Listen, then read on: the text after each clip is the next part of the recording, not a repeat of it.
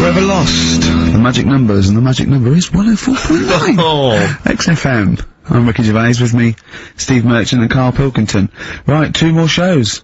Till we're off air for, I don't know how long. Is that 2 more including this one? Yeah, no. 2 more after yeah, No, it's like, this is one, and then there's another one. Right, 2 and more that's shows. the last one, there's 2 more shows, yeah. Including this one. We're starting now. If I just said this at the end, it might have been ambiguous, but I've said at the beginning, there's 2 hours, that's a whole show, right. So there's 2 more shows. 2 more shows including this one? Yes, well, obviously. So 1 more show after It's this only one. 1:05. After this show, 1 more. Yeah, one more, yeah. Next week there's 1 more show, that makes 2 altogether. Oh, no, it's only 1 more show. Good night. Okay.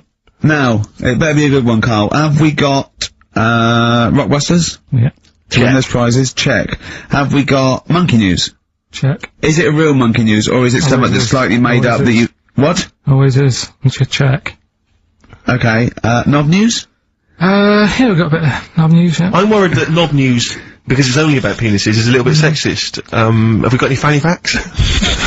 Can we sort that out for next week? I don't want to alienate our female audience. Welcome to Minge London.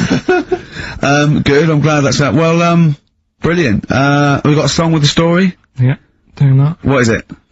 I don't want to sort of tell you what it is yet, because the song isn't that great, do you know what I mean? It's not a song that's like an XFM song, but every time I hear it on, say, like, Magic or whatever, yeah, I have an argument. 105.4. Yeah, I have an argument with Suzanne that, you know, what I think it's about, and she says, don't be stupid, it's not about that, and I'll say, no, it is.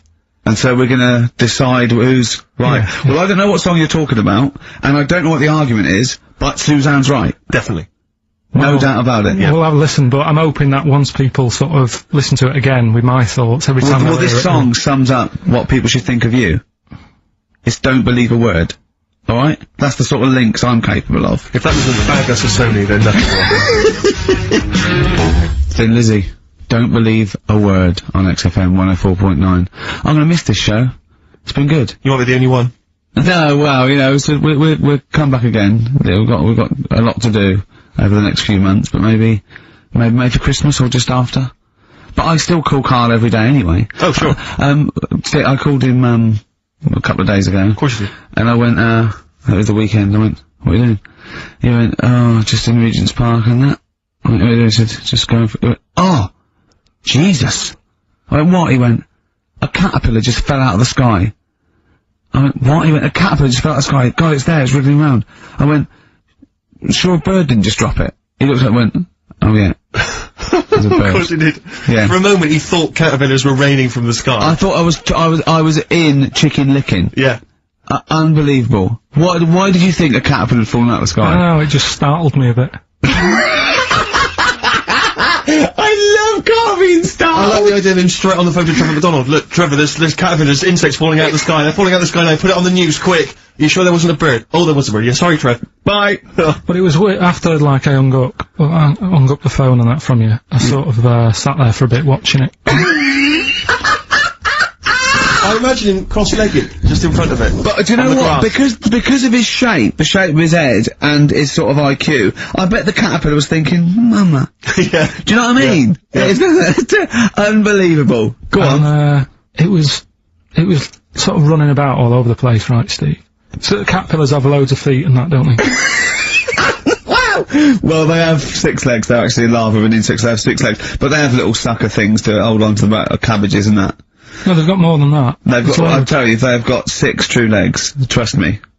Trust me, I'm a scientist. And you were thinking what, Karl? Well, but they've got little pods, they've got little, pseudo pod legs and little suckers, yeah. But it was running about, like, everywhere, right, mental, but sort of running off to the left, and then it sort of went back to where it was, then back, you know, went right and what have you, and I'm just thinking, whoever gave them the legs, right, what's the point if they don't know where they're going and that? Do you know what I mean? If you can get about— Imagine that sentence. Did you hear that sentence? Can we play that sentence back? No, I don't think we can. Imagine who gave them that legs. Whoever gave them legs, what's the point if they don't know where they're going and that? And that. Always and that. And that, but maybe you just, to be fair to the caterpillar, with all its legs, okay, and you know where it was going, it had just been plucked from its house by a bird, shot up into the sky, and then dropped from 80 feet. hitting the ground. Onto the head of a weird, bold-shaped monkey. It was probably concussed. Yeah, it's one of them things again, though. But it still knew more about the world than you. How does that make you feel? I just think it's a waste of time having all them feet. It's the same thing with the, Now it's got feet now! It has a nightmare buying shoes, doesn't it, Carl? all the, what was it you were saying about leeches and that? Because we were talking about insects.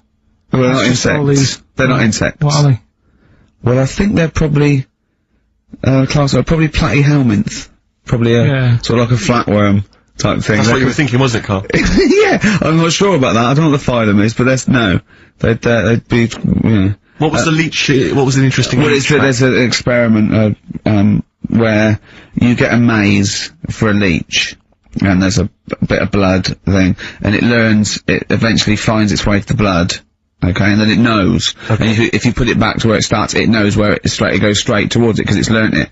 If you liquidize that leech, right, and feed it to some leeches who have never done the maze, because of a thing called chemical memory, they find their way straight to the blood.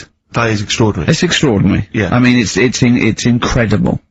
We should try that at Hampton Court one weekend. but maybe with some tourists. We'll just blend up some tourists.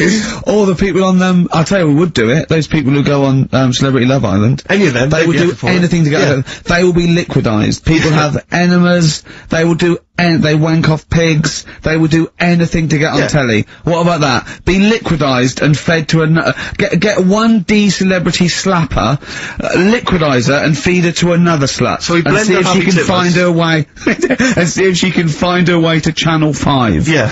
What a brilliant show, hosted by Jimmy Carr. Of course. That'd be amazing. The Kinks, Better Things on XFM 104.9, Steve Merchant, Ricky Gervais, Karl Pilkington.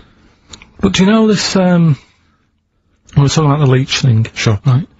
You're saying put them in a blender. I'm not saying that. Well, someone did. Yeah. Why were they doing that in the first place?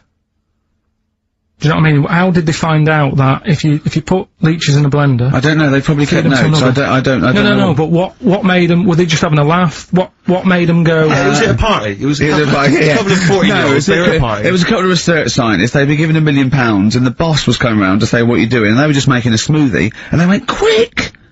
Mr. Yakamoto's come round, throw in some leeches! What are you doing? Just leeching. Just feeding these leeches to some other leeches. Alright, well that looks like science, I'm off. Well, that's what here's another £1 million for next year. Bye! Yeah. That's how they work though, isn't it? A lot of these scientists. That's exactly how they work. I'm just saying they're getting away with murder. Go on. Well, just the way they do sort of spend and you can't say anything in front of him, because everything's got a point with him. You can't have a conversation with Carl, because he always sort of puts in a curveball. You tell him something, and the question comes back that you never could have expected. When I told him that story about the monkey who'd run away because he had an argument with his father, he said, what was it about? No one in the world thinks that. No one in the world would ask that question. The leech thing. You know how you said, show the leech the way to its better food, whatever it's eating or whatever, in the maze, right? Yeah. It makes its way, right? It eats the cheese or whatever, right? Blood, right? And then you give it, everything's a cartoon with Carl as well, isn't it? Everything is a cartoon. It's a leech with a little hat and a little baby bell at one end. But what happens if you got another one and move the bit of blood, right?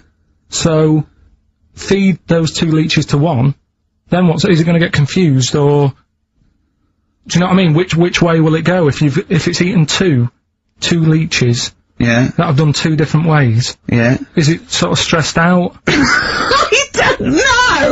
I don't know. It probably knows both routes. It probably goes, well, there's one over here. Oh, there's one over here as well. I'm happy. I've had two for the price of one. Right, and I'm full of leeches. Then what's the best that can happen for? What are you talking about? What do you want out of me? I'm just saying, if by doing that, they can go, right, we can do this, we're humans. Oh, what do you mean? What do you mean in the name of Christ? What do you mean? All I'm saying is, what's the point in doing it? What do you mean? If you could do it with humans, I'd say. But right, Carl, think about what you're saying, man. Yeah, I'm saying. If you could do it with humans, do what with humans? Say if Einstein, right, didn't do all that maths that he did, right? Say if he got to E equals and then he died. Squash his brain, give it to someone else, say, right, eat that, And they go, right, it's E equals MC squared, isn't it? What I'm saying is... But they wouldn't. They'd go E equals, oh. Wouldn't they? If it was chemical memory, they'd go, oh, E equals, oh, yeah, same as Einstein said. Yeah, I just ate his brain. What am I saying? What have you made? Carl, think what you're saying. It's unbelievable. The thing is, right, you are what a scientist does. You just keep saying why, and what, and why, and what. But nothing's ever enough for you. Which is good. It's nice to have an insatiable... I get annoyed with all the amount of time and effort that's put into stuff that's useless. What's the next stage to squashing that leech?